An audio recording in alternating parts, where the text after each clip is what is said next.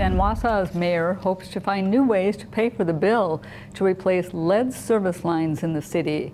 Katie Rosenberg talked with our news partners, WSAU Radio, saying that the city would be responsible for public lines, but it's looking for ways to help cover the cost to homeowners who are already dealing with the service price hike from the city's water treatment plant.